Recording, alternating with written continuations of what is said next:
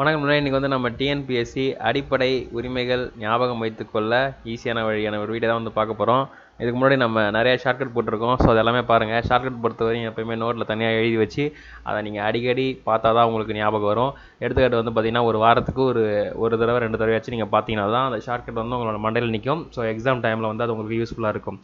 Otherwise நீங்கள் ஒரு தடவை பார்த்துட்டு போனீங்கன்னா கண்டிப்பாக வந்து அது உங்களுக்கு ஞாபகம் வரும். அதே மாதிரி இந்த அடிப்படை உரிமைகள் வந்து ரொம்ப முக்கியம். ஸோ அது உங்களுக்கே தெரியும். இதுக்கு முன்னாடி நிறைய நண்பர்கள் கேட்டிருக்காங்க அடிப்படை உரிமைகள் போடுங்க அப்படின்னு சொல்லி. ஸோ அதனால தான் வந்து இந்த வீடியோ வந்து இப்போ போட போகிறேன். ஸோ இந்த வீடியோ வந்து உங்களுக்கு வணக்கம் குமார், வணக்கம் TNPSC spark YouTube channel. So இன்றைய திருக்குறள் வந்து ஒழுக்கத்தின் ஒழுகார் உறவோர் இழுக்கத்தின் ஏதம் பாடுபா கறிந்து. இதோடைய தெளிவுரை வந்து ஒழுக்கம் இழந்தால் தனக்கு குலத்தாழ்வு உண்டாகும் என அறியும் மன உறுதி உடைய பெரியோர் கடினமே என்றாலும் ஒழுக்கத்திலிருந்து விலக மாட்டார் அப்படின்னு சொல்லி திருவள்ளுவரே சொல்லியிருக்காரு. ஸோ நம்ம டிஎன்பிஎஸ்சியில் வந்து பார்த்திங்கன்னா குரூப் 4க்கான ஒரு மாதிரி தேர்வு வச்சுருக்கோம். ஸோ அதனால் வந்து பார்த்திங்கன்னா 5 டெஸ்ட் ப்ளஸ் வந்து ஒரு ஷார்ட் நோட்ஸ் கொடுக்குறோம். ஒன்லி 100 ரூபா தான். ஸோ உங்களுடைய நண்பர்கள் எல்லாருக்குமே வந்து இதை சொல்லுங்கள். ஸோ அவங்க வந்து பயனடையட்டும். ஆன்லைன் பேமெண்ட் பண்ணுறவங்க இந்த லிங்கை ஃபாலோ பண்ணுங்கள். ஆஃப்லைன் பேமெண்ட் பண்ணுறவங்க இந்த லிங்கை ஃபாலோ பண்ணி பே பண்ணதுக்கப்புறம் அந்த ஸ்லிப்பை வந்து நீங்கள் ஜிமெயில் என் அட்ரஸ் tnpscspark@gmail.comங்கிற உங்களுடைய பேர் நம்பர் டீட்டெயில்ஸ்லாம் நீங்கள் அனுப்புறது மூலமாக உங்களுக்கு ரெஜிஸ்ட்ரேஷன் ஆகப்படும். அதே மாதிரி இன்னொரு விஷயம் வந்து பார்த்திங்கன்னா ரெஜிஸ்ட்ரேஷனோட கன்ஃபர்மேஷன் எப்போ வரும்னா உங்களுக்கு எக்ஸாமுக்கு ஒரு 2 நாள் 3 நாளுக்கு முன்னாடி தான் வரும். அதனால் வந்து நீங்கள் தைரியமாக அனுப்பலாம். ஸோ இதான் டேட்டு. ஸோ அந்த டேட் ஃபுல்லாமே வந்து பார்த்திங்கன்னா ஒரு சிஜி எக்ஸாம் 4 எப்படி ரெடி ஆகுமோ அந்த மாதிரி ரெடி ஆகுங்க. அப்போ தான் வந்து இந்த எக்ஸாம் வந்து உங்களுக்கு ரொம்ப யூஸ்ஃபுல்லாக இருக்கும்.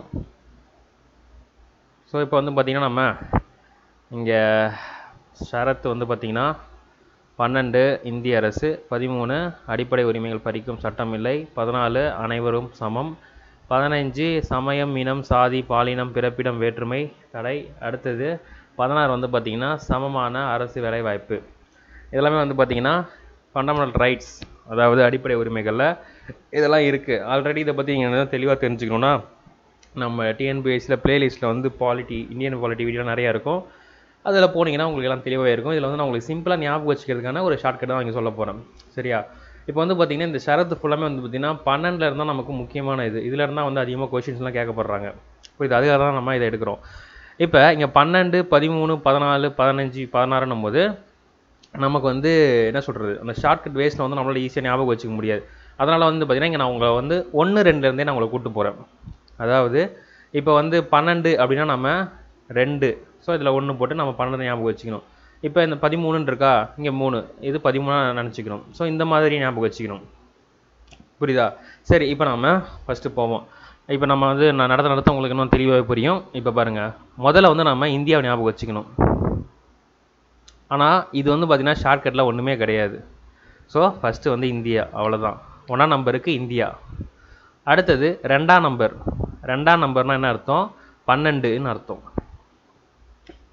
ஸோ இந்த 12 வந்து பார்த்திங்கன்னா இந்தியாவை பற்றியும் அதே மாதிரி இந்தியாவோட மத்திய மாநில அரசு அதோடைய உரிமைகள் கடமைகள் அதெல்லாமே வந்து பார்த்திங்கன்னா இந்த இந்திய அரசு இந்த 12வது ஷரத்தில் இருக்குது. புரியுதா? அதனால் நம்ம இரு அரசு மத்திய மாநில அரசுன்னு இருக்குது பார்த்தீங்களா, அதுக்கு பதிலாக நம்ம இதை ஞாபகம் வச்சுக்க போகிறோம். அடுத்தது வந்து பார்த்திங்கன்னா 13 அடிப்படை உரிமைகள் பறிக்கும் சட்டம் இல்லை. இதுதான் வந்து ஷரத்து 13 வந்து சொல்லுது. அதுக்கு வந்து நான் என்ன பண்ணுறேன், முக்கடவுள். ஸோ முக்கடவுள்னால் யார்? நமக்கே தெரியும், சிவன், விஷ்ணு, பிரம்மா. இவங்க தான் வந்து முக்கடவுள் அப்படின்னு சொல்லப்படுது. ஸோ இந்த முக்கடவுள் நம்ம ஏன் இங்கே ஞாபகம் வச்சுக்கணும்னா இவங்களுடைய அடிப்படை உரிமைகளை வந்து பறிக்கும் சட்டம்லாம் எதுவுமே கிடையாது. ஸோ அந்த இவங்களுடைய அடிப்படை இவங்களோட உரிமைகளை பறிக்கிறது சட்டமே கிடையாது. சும்மா வந்து நம்ம ஞாபகம் வச்சுக்கிறதா தான் அதை சொல்கிறோம். புரியுதா? அதனால நான் இங்கே முக்கடவுள் அப்படின்றத உங்களுக்கு போட்டிருக்கேன். இப்போ வந்து என்ன அர்த்தம்? இப்போ 3வது ஷரத்து. ஸோ இப்போ வந்து 13 ஷரத்து என்னன்றது நமக்கு தெரிஞ்சுக்கணும். அப்போ என்ன அர்த்தம்? 3னா முக்கடவுள். அப்போ 13வது ஷரத்து அதுன்றது நமக்கு தெளிவாக தெரியும். அதுக்கு தான் இதை கொடுத்துருக்கேன். அடுத்து வந்து பார்த்திங்கன்னா 14 அனைவரும் சமம். இங்கே நான் என்ன கொடுத்துருக்கேன்? 4. 14 4 ஞாபகம் வச்சுக்கோங்க. இப்போ 4ல் பாதி என்ன வரும்? 2 2. இந்த 2 2 சமம். ஸோ 2 2 சமம். அப்புறம் என்ன அர்த்தம்? அனைவரும் சமம் அப்படின்னு அர்த்தம். அடுத்தது வந்து பார்த்திங்கன்னா ஷரத்து 15. இதில் என்ன போட்டிருக்கு? சமயம் இனம் ஜாதி பாலினம் பிறப்பிடம் வேற்றுமைலாம் தடை. இதுக்கான வேற்றுமைலாம் தடை. இதுக்காக நான் கொடுக்கப்பட்ட ஷார்ட்கட் வந்து பார்த்திங்கன்னா பிசாசுகள் தடை இன்பம். பிசாசுகளை தடை செஞ்சால் இன்பம் அப்படின்னு கொடுத்துருக்கேன். ஸோ இதில் ஏன் இதை கொடுத்துருக்கு அப்படின்னு வந்து பார்த்தீங்கன்னா, இந்த இடத்துல வந்து பார்த்தீங்கன்னா பிசாசு அப்படின்றது பார்த்தீங்களா, இதில் இந்த பி வந்து எதை எக்ஸ்பிளைன் பண்ணணும்னா பிறப்பிடம். அடுத்தது இங்கே வந்து சா அப்படின்னு இருக்கா, இந்த சா வந்து சமயம், ஆனால் கால் வராது சரியா, சமயம் சாரி சாதி, இந்த சா வந்து சாதியை குறிக்கும். அடுத்தது இந்த சூ இருக்கு பார்த்தீங்களா, இந்த சூவை நம்ம சாவா மாற்றிக்கணும், சாவா மாற்றிக்கிட்டா சமயம்ன்றது வந்துடும் சரியா. அதாவது இந்த பீக்கு பிறப்பிடம், அடுத்து இந்த சாவுக்கு சாதி சரியா. அடுத்தது இந்த சூக்கு வந்து நம்ம சாவா மாற்றிக்கணும், சாவா மாற்றிக்கிட்டா சமயம் அப்படின்ட்டு வந்துருச்சு. இப்போ நமக்கு 3 வந்துருச்சு. அடுத்து வந்து பார்த்தீங்கன்னா இன்னும் 2 விஷயம் இருக்குது. அது என்ன பார்த்தீங்கன்னா இன்பம் ஈ இருக்கா, அது இடத்துல நம்ம இனம். அடுத்தது இங்கே வந்து பாவம் இருக்குது, ஸோ அதை வந்து நம்ம பாலினம் எடுத்துக்கணும். புரியுதா? அப்போ என்ன அர்த்தம், இந்த 5 பிசாசு 1 2 3 4 5 இந்த 5 பிசாவோட வேற்றுமையை வந்து நம்ம தடை செய்யணும் அப்படின்றது தான் இங்கே கொடுத்துருக்கேன். ஸோ இது வந்து ஜஸ்ட் வந்து ஒரு ஃபன்னுக்காக ஞாபகம் வச்சுக்கிறதுக்காக கொடுத்தது, இது ரொம்ப சீரியஸெல்லாம் வந்து எடுத்துக்காதீங்க புரியுதா. இது வந்து நீங்கள் ஞாபகம் வச்சுக்கிறதுக்காக கொடுக்கப்படுறது. ஓகே, அதுதான் வந்து இது. அடுத்து வந்து பார்த்தீங்கன்னா ஷரத்து வந்து 16 வந்து பார்த்தீங்கன்னா சமமான அரசு வேலைவாய்ப்பு. இதுதான் வந்து இது. இதில் வந்து பார்த்தீங்கன்னா 6 வந்து நான் 6 சாமின்னு போட்டிருக்கேன். எதுக்கு இந்த 6 சாமி, இந்த படம் வந்து நீங்கள் பார்த்தீங்கன்னா உங்களுக்கு தெரியும். இவர் வந்து பார்த்தீங்கன்னா வேலையை விட்டு தூக்கிடுவாங்க, அதாவது வேலைக்கு போகும்போது வந்து காசு கொடுத்து தான் வேலைக்கு போக மாட்டேன்னா ஒரு சமமான வேலைவாய்ப்பு அப்படின்னு சொல்லி அந்த இதெல்லாம் இருக்கும். அதனால் வந்து பார்த்தீங்கன்னா ஒரு வேலைவாய்ப்புன்றதுக்காக ஞாபகம் வச்சுன்றதுக்காக இந்த 6 சாமி அப்படின்றத நான் போட்டிருக்கேன். சும்மா வந்து ஒரு இதுக்காக தான், இது வந்து ரொம்ப டீப்பாலாம் வந்து கிடையாது புரியுதா.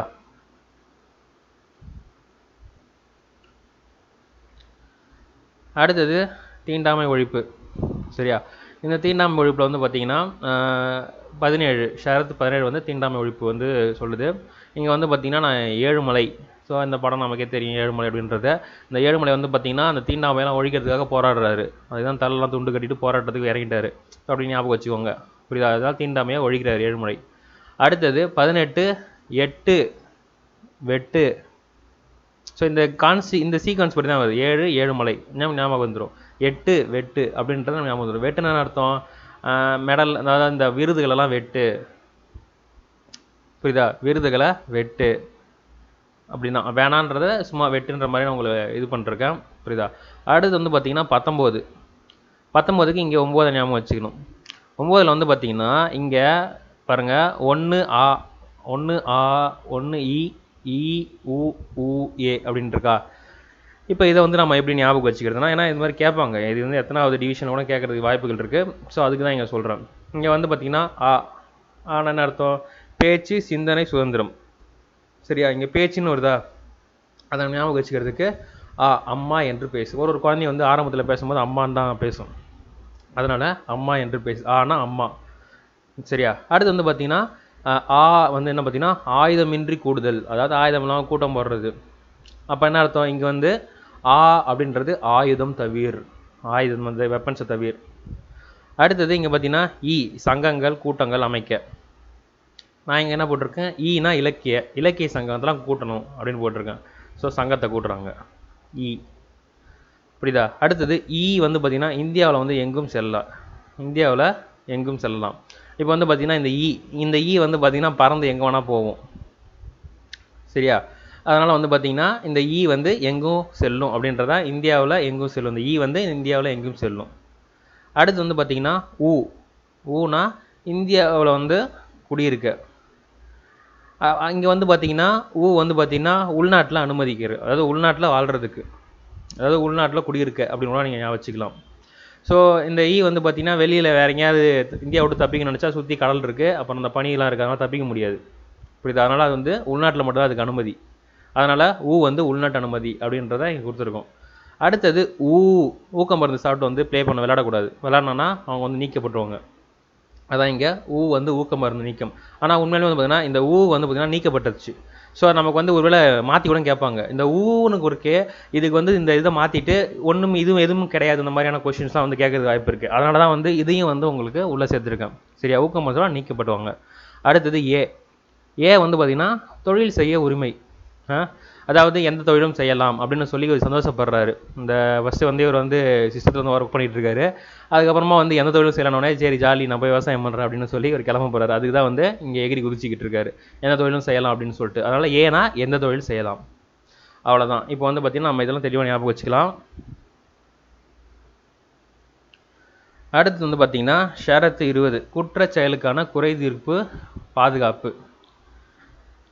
ஸோ இங்கே நம்ம ஞாபகம் வச்சுக்க வேண்டியது வந்து பார்த்தீங்கன்னா இங்கே 20 வந்துடுச்சு, நாம் வந்து இங்கே 10ன்னு போட்டிருக்கோம். ஸோ அந்த நம்பர் சீக்வன்ஸ் மட்டும் மாறும். சரியா, அதை மட்டும் நீங்கள் கரெக்டாக பார்த்துக்கோங்க. ஸோ வருதுன்னு இங்கே 10ன்னு 10 அப்படியே போட்டுறாதீங்க, அது 20 மாற்றிடணும். சரியா, அதை ஞாபகம் வச்சுக்கோங்க. ஸோ 10னா வந்து டாப் 10 குற்றங்கள் அப்புறம் குறைகள், அது சும்மா இது பண்ணுறது. இங்கே வந்து குற்றச்செயலுக்கான குறை தீர்ப்பு பாதுகாப்புன்னு கொடுத்துருக்காங்க. நாம் வந்து இங்கே பார்த்தீங்கன்னா டாப் 10 குற்றங்கள் யார் வந்து டாப் 10ல் இருக்கிறது, அதே மாதிரி குறைகளில் யார் டாப் 10 இருக்கிறது, அதான் ஞாபகம் வச்சுக்கணும். புரியுதா? அடுத்து வந்து பார்த்தீங்கன்னா 21 ஷரத் 21 வந்து பார்த்தீங்கன்னா உடல் உயிருக்கு பாதுகாப்பு. சரியா, இங்கே வந்து பாருங்கள், இங்கே 11 இருக்குது, அப்போ நம்ம 21 தான் மாற்றணும்.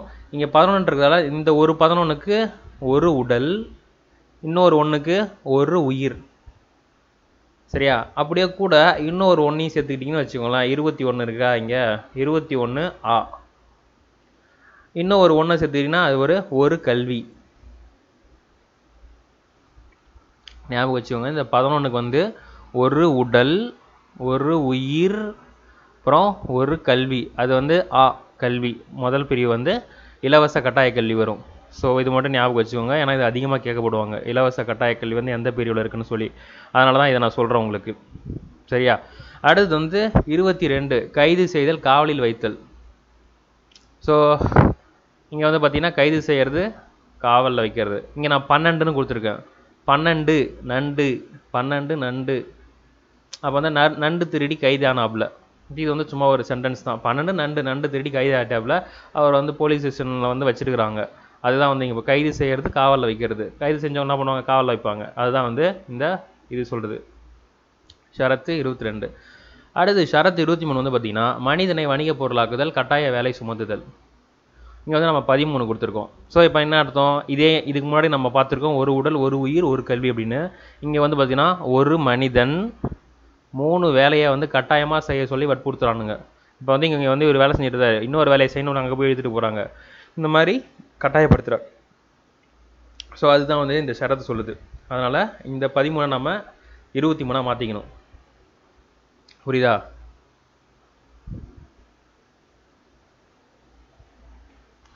ஓகே, அடுத்து வந்து பார்த்தீங்கன்னா ஷரத் 24 சீரார்களை வேலையமர்த்த தடை. அதாவது 14 வயதுக்குள்ள சீரார்கள் வந்து வேலைக்கு செய்கிறது தடை. ஸோ உண்மையாலுமே இது வந்து பார்த்தீங்கன்னா 14 தான், நீங்கள் வந்து இது பண்ணிக்க தேவையில்ல. உண்மையாலுமே வந்து இது 14 வயசு கீழே இருக்கிறவங்கலாம் வந்து வேலை செய்கிறதுக்கு தடை கொடுத்துருக்காங்க. ஆனால் இது வந்து சரியாகவே அமைஞ்சிருக்கு நமக்கு. ஸோ அதனால் வந்து இது இங்கே வந்து ஜூன் 12 கொடுத்துருக்காங்க பாருங்கள், world day against child labour, குழந்தை தொழிலாளர் எதிர்ப்பு சட்டத்துக்கு எதிரானது, அதாவது குழந்தை தொழிலாளருக்கு எதிரான நாள் கொண்டாடப்படுது. அடுத்து வந்து பார்த்திங்கன்னா இங்கே வந்து நமக்கு 14 வயசுக்குள்ளே இருக்கிற சிறுவர்களாக வந்து வேலை செய்யறது தடை கொடுத்துருக்காங்க. அடுத்தது ஷரத் 25 சமயத்தை வழிபட பின்பற்ற சுதந்திரம். இங்கே வந்து பார்த்திங்கன்னா 15 இருக்குல்ல, இந்த 15ல் ஒரு 5 இங்கே இருக்குது. ஸோ அப்போ வந்து என்ன 5 முக்கிய சமயங்களை வந்து பின்பற்றலாம். இங்கே வந்து பார்த்திங்கன்னா வேர்ல்டில் வந்து பார்த்திங்கன்னா மெஜாரிட்டியான சமயங்கள் வந்து பார்த்திங்கன்னா ஸோ இந்த 5, இதுக்கப்புறம் நிறையவே இருக்குது. பட் ஆனால் நான் வந்து சிம்பிளாக சொல்கிறேன், அது புரியணுன்றதுக்காக சொல்கிறேன். ஸோ அதுக்காக வந்து நீங்கள் வந்து இதை வந்து வேறு ஏதாவது கம்பேர் பண்ணிக்கிட்டு இருக்காதீங்க, சும்மா இது ஞாபகம் வச்சுக்கிறதுக்காக. ஸோ கிறிஸ்டியானிட்டி, இஸ்லாம், ஜுடாயிசம், புத்திசம், ஹிந்துயிசம், இது 5மே வந்து பார்த்திங்கன்னா முக்கிய சமயம். இந்த 5 சமயத்தை வந்து பின்பற்றலாம். புரியுதா? அதுக்கு தான் வந்து இங்கே கொடுத்துருக்கேன் 5 முக்கிய சமயங்களை பின்பற்றலாம். இப்போ நம்ம என்ன பண்ணணும், இதுக்கப்புறம் வந்து இந்த பின்பற்றலாம், ஒருத்தர் வந்து இந்த சமயத்தை பின்பற்றுறாரு, ரொம்ப ஆர்வமாகி பின்பற்ற நினச்ச அவர் வந்து போக என்ன பண்ணுறாரு, நிர்வகிக்க ஆரம்பிச்சிடாரு. அதில் இருக்க ஒரு நாட்டத்தால் நிர்வகிக்கிறாரு, அதாவது தர்மகாத்தா அப்படின்னு சொல்லுவாங்க கோயில் இருக்கவங்களாம். ஸோ அந்த மாதிரி நீங்கள் வந்து ஒரு இதில் ஒன்று சொல்லுவாங்க, கோயிலை தர்மகாத்தான்னு சொல்லுவாங்க. அவர் நிர்வகிக்கிறாரு. அவர் என்ன பண்ணுவார், அவர் தான் போய் கோயில் வளர்க்குறாருன்னா வரியெல்லாம் போய் செலுத்துவார். நிர்வகிக்கிறாரு இப்போ வரி செலுத்துவார். வரி செலுத்துகிற அவரே வந்து என்ன பண்ணுவார், திரும்பி வந்து தன்னுடைய கோயிலை வந்து அவரே வழிபடுவார், போதனையும் செய்வார். புரியுதா? இந்த சிம்பிளான ஒரு விஷயத்தை மட்டும் ஞாபகம் வச்சுக்கோங்க. அதாவது முக்கிய அந்த 5 சமயத்தில் வந்து பின்பற்றலாம், பின்பற்றுறவரே வந்து நிர்வகிக்கலாம், நிர்வகிக்கிறவரே வந்து வரி செலுத்தலாம், வரி செலுத்துகிறவரே வந்து திரும்பி வந்து போதனை செய்யலாம், வழிபடலாம். புரியுதா? ஸோ அதுதான் வந்து இங்கே போட்டிருக்கு. இப்போ நீங்கள் வந்து இங்கே இந்த ஷரத் 25ல் வந்து பின்பற்றலாம் சொல்லிட்டாங்க. அடுத்தது வந்து பார்த்தீங்கன்னா 26 சமயக்காரங்களை நிர்வகிக்கிறது வந்துருச்சா. அடுத்தது 27வது ஷரத்து வந்து வரிகள்லாம் செலுத்துறதுக்கு அதெல்லாம் வந்து வளர்க்குறதுக்கெல்லாம் வந்து சுதந்திரம் இருக்குது. அடுத்தது 28வது ஷரத்து வந்து இந்த போதனை செய்கிறதுக்கும் வழிபடுறதுக்கும் சுதந்திரம் இருக்குது. புரியுதா? ஸோ அதுக்கு தான் வந்து இதை நான் கொடுத்துருக்கேன். இப்போ இந்த 18ன்னும் போது நமக்கு என்ன பண்ணணும், நம்ம 28வது மாற்றிக்கணும். புரியுதா? அதில் நீங்கள் தெளிவாக இருங்க. அடுத்து வந்து பார்த்தீங்கன்னா ஷரத் 29 சிறுபான்மையினரோட நலம். சிறுபான்மை மைனாரிட்டிஸ் இருப்பாங்க தெரியுமா, அவங்க தான். அதாவது நம்ம என்ன பண்ணோம், அதுக்கு 19 வரும். ஸோ 19 பங்கில் 1. இப்போ 19 பேர் இருக்காங்கன்னா அதில் ஒருத்தவர் மட்டும் தனியாக இருக்காருன்னா அவர் வந்து சிறுபான்மையினர் அப்படின்னு அழைக்கப்படும். சும்மா இதை ஞாபகம் வச்சுக்கணுன்றதுக்காக. சரியா? இந்த 19ல் ஒரு பங்கு சிறுபான்மையினர், 1 9 அந்த மாதிரி ஞாபகம் வச்சுக்கோங்க. சிறுபான்மையினர். அப்போ நம்ம என்ன பண்ணுவோம், சிறுபான்மையோட நலம் அப்படின்றத ஞாபகம் வச்சுக்கணும். அடுத்தது ஷரத்து 30. அது வந்து பார்த்தீங்கன்னா கல்வி நிறுவனங்களோட சிறுபான்மையினரோட உரிமை. சரியா? இதில் வந்து பார்த்திங்கன்னா நம்ம 20 வரும். 20 ஆசிரியர்களை வந்து பணி நீக்கம் செஞ்சுட்டாங்க. ஏன் வந்து பணி நீக்கம் செஞ்சுட்டாங்கன்னா, அவங்க வந்து இந்த சிறுபான்மையினர் வந்து ரொம்ப டீஸ் பண்ணதாலும், அவங்க வந்து ரொம்ப வேலை பளுவங்களை கொடுத்ததாலும், அவங்கள வந்து என்ன சொல்கிறது, வேற்றுமை படுத்தி காண்றதுக்காகவும் அவங்களுக்கு வந்து நீக்கிட்டாங்க. ஸோ அது வந்து ஒரு சும்மா செய்திகளாட்டம். நாம் வந்து இங்கே சும்மா ஒரு ஃபன்னுக்கு தான் பண்ணுறோம். இதில் ஒன்றும் எந்த ரியாலிட்டியும் கிடையாது. அதனால் ஞாபகம் வச்சுக்கிறதுக்காக சொல்கிறேன். இங்கே 20 ஆசிரியர்கள் பணி நீக்கம் பண்ணிட்டாங்க. எதுக்காகனா, ஸோ சிறுபான்மையினரை வந்து அவங்க வந்து டீஸ் பண்ணதுக்காக அப்படின்ற மாதிரி ஞாபகம் வச்சுக்கோங்க. சரியா? அடுத்து வந்து பார்த்தீங்கன்னா இங்கே நீக்கம் இருக்குது பார்த்தீங்களா, இந்த நீக்கம் வந்து நெக்ஸ்ட் இதுக்கும் அப்படியே ட்ராவல் ஆகும். அதாவது 20 இருக்கா, 21 வந்து பார்த்தீங்கன்னா இங்கே 31 மாறும். இது வந்து நீக்கப்பட்டாங்க. ஸோ இந்த மாதிரியான கேட்பாங்க. 31 என்னன்னு கேட்பாங்க.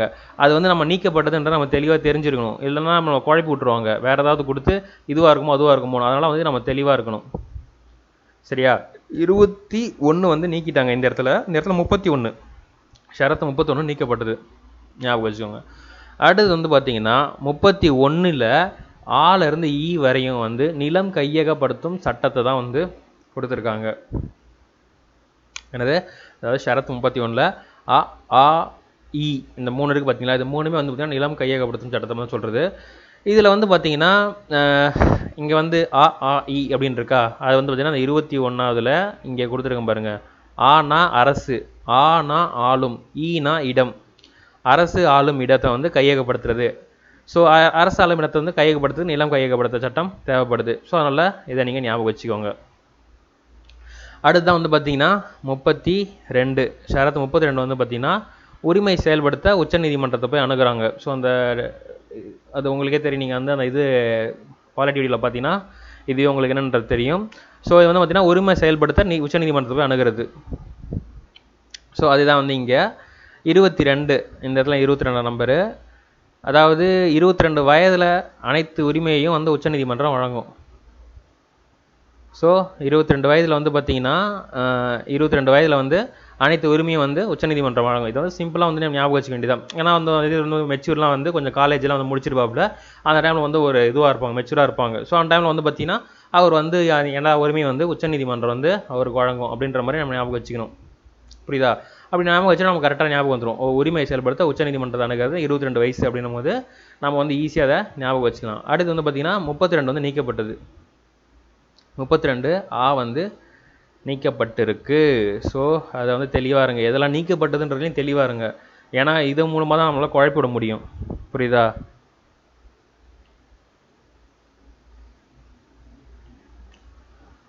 அப்புறமா வந்து பார்த்தீங்கன்னா இங்கே 33 உரிமைகளை வந்து படையினருக்கு வழங்க மாற்றி அமைக்க நாடாளுமன்றம். அதாவது என்னது, இந்த உரிமைகள்லாம் வந்து இந்த இராணுவத்தோட ஒப்படைக்கிறதுக்கான அந்த உரிமை தான் வந்து இது. சரியா?